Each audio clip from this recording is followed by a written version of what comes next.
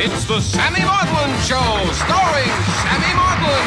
Sammy's guests tonight are Bobby Bittman, Lola Heatherton, Tang, and the station manager of the SCTV network, Mrs. Edith Prickley.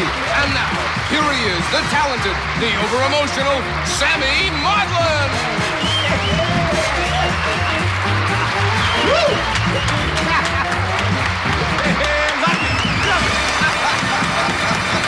Thank you very much. Thank you.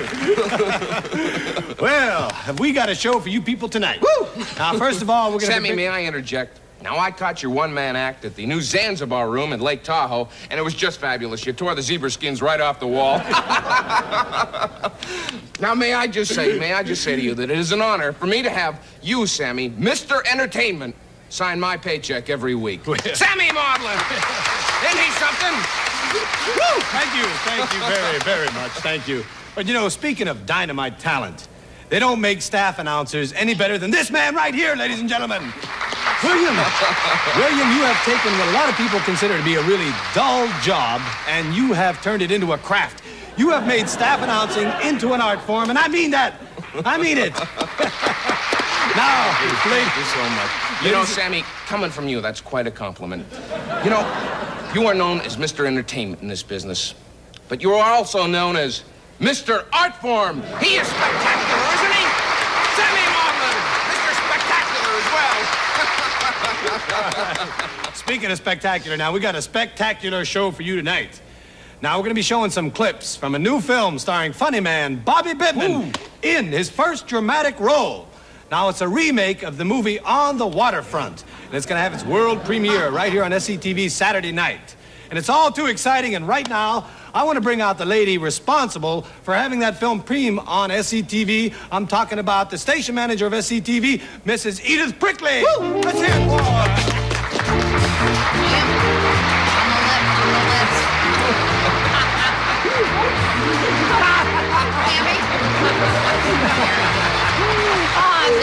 It's an honor to be here. Come on, sit down, boys.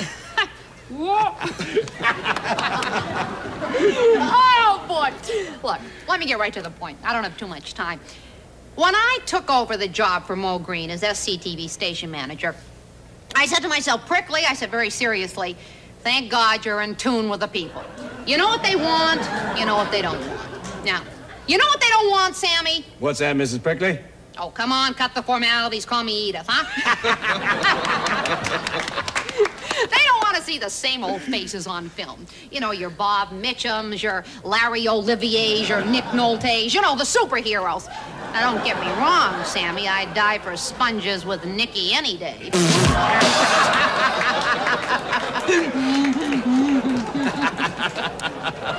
But on the screen, the little people out there want to see the little people up there. People like Bobby Bittman. People that we can all relate to. And that's why I am pleased as punch, and I say this very humbly, to have scoped away this marvelous remake of On the Waterfront away from the big networks. What a coup if I don't say so myself. Well, I tell you, we're going to be showing some scenes from the movie later on. Yeah, unfortunately, I can't watch them, sweetheart. We're shooting a series, you know, the Wild Kingdom series down the hall, and when they're through with the animals, I want the skins. Okay, look. Enjoy. Keep watching SCTV. Edith Prickley, ladies and gentlemen. Well, right now, we're going to bring out the star of the film we've just been talking about. Well, he's a man who personifies comedy himself. That's right. Wherever he goes, he leaves people laughing. I'm talking about funny man turned serious actor, Mr. Bobby Bittman. Woo! Let's hear it for him, ladies and gentlemen.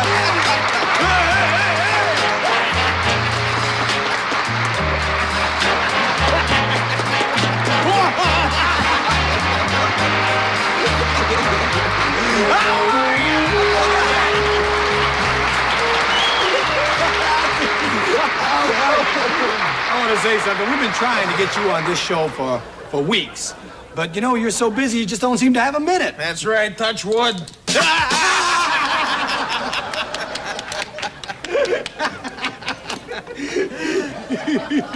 Touch wood, all right.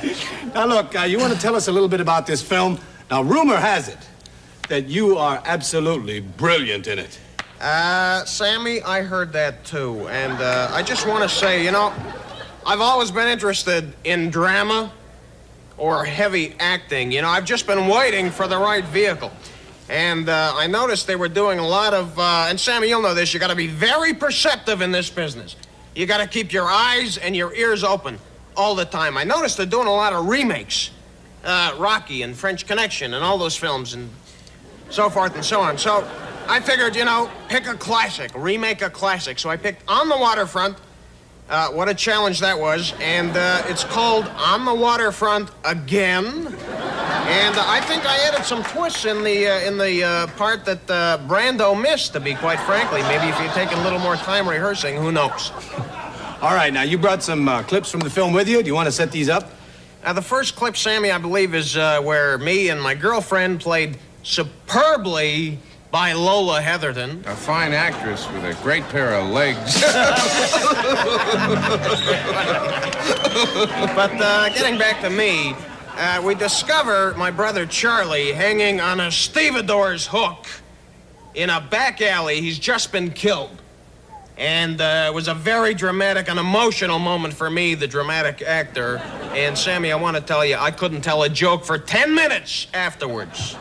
All right, then. Let's take a look at a scene from On the Waterfront Again with Bobby Bittman.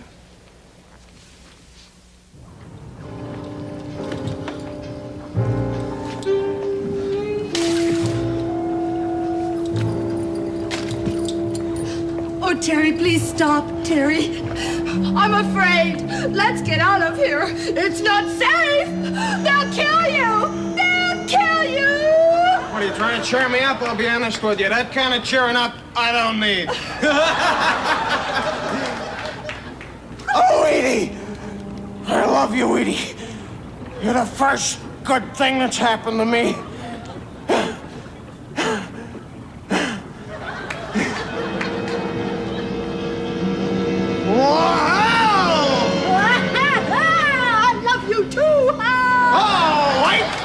Check, please. Whoa, hey! What's the matter, Terry? You look as if you just lost your best friend. Charlie. Your brother. Well, I was close.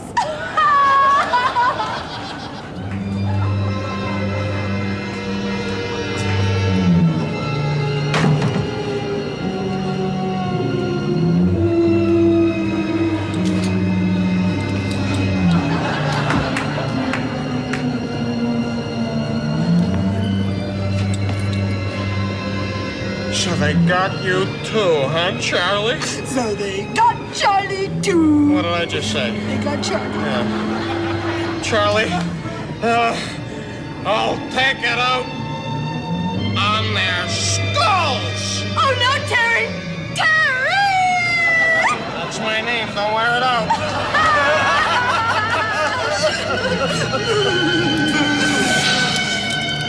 I'll take it out on their skulls!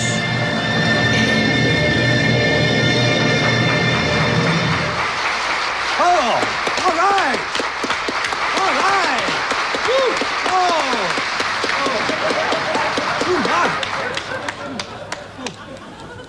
Let me tell you something. That was dynamite acting. I am so moved by that. I'm still spellbound. You'll notice that I did keep a little levity in that extremely emotional and difficult acting moment, because when I say I mean me, the dramatic actor. I believe there's humor in everything. What about that Lola Heatherton? Wasn't she great? She was, okay. Well, why don't we bring her out right now? Ladies and gentlemen, Bobby Bittman's co-star in On the Waterfront Again, Miss Lola Heatherton. All right.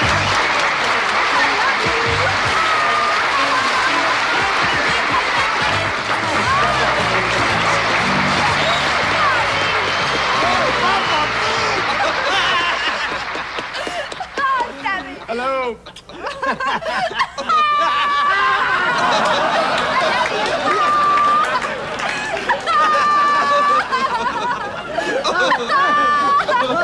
Oh, boys!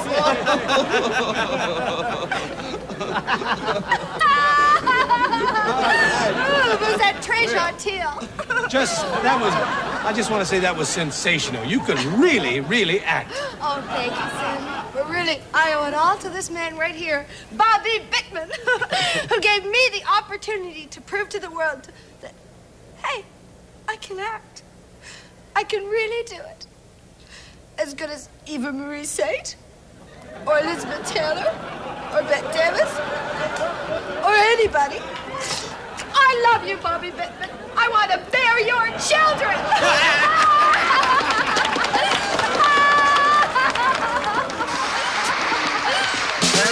That's sensational. You know, but Lola, as a comic, in all seriousness, you know, I knew, as a dramatic actor with possibly an inclination towards directing the Broadway stage one day. I mean, at this point, it's too early to tell, but I knew that you had more to offer than just being a sexy broad. I was just afraid my performance would be shallow. Well, it was in a few places, but I think overall you proved to the world that when you're acting with somebody good, it really rubs off. Well, you certainly did.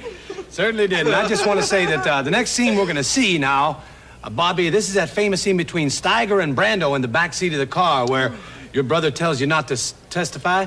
Now, who plays the part of your brother in this? Your brother Charlie? Well, that's an interesting point, Sammy. You know, I auditioned thousands of men for that part, and only one man could hang on a stevedore's hook and act the part of really being dead.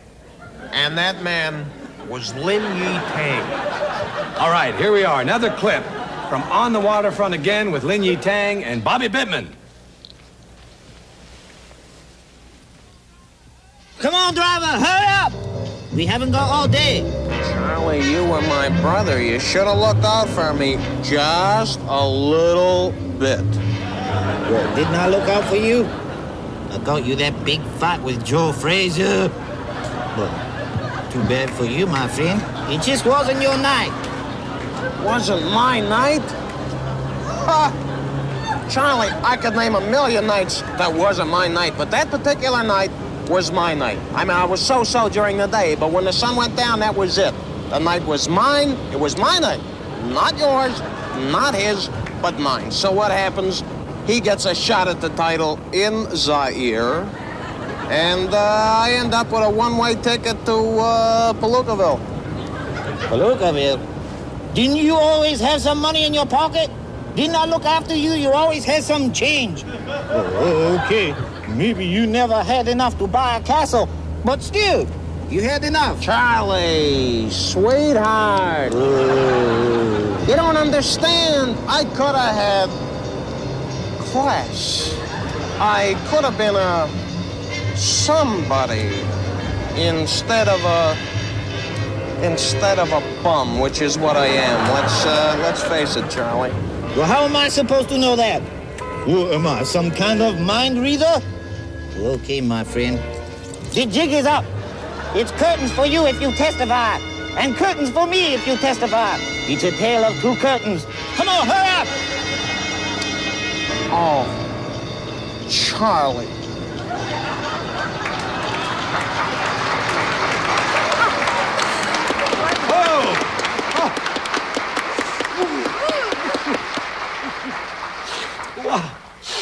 That was just dynamite, man. Give me 5.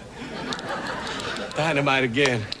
All right, why don't we bring him out right now? Bobby Bittman's co-star, ladies and gentlemen, Mr. Lin Yi Tang! Hello, everybody! How are you? William B. Williams, Bobby Bittman!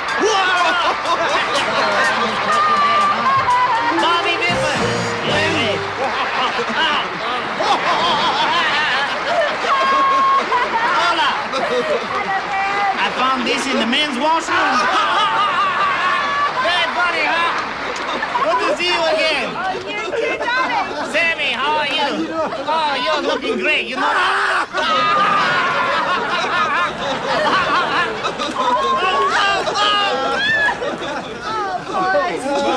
Boy, it's snowing in here. What? Oh, out of sight. You know, I've seen this guy in a lot of karate movies, and believe me, he is a great actor. I'd like to see you do Hamlet one day. He's great, isn't he? Thank you very much. Thank you. Thank you very much.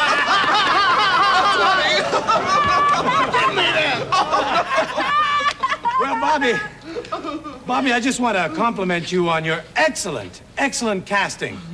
Now, I would have thought that a man of obviously Oriental persuasion playing the part of your brother Charlie in this film would be a little bit confusing to the audience.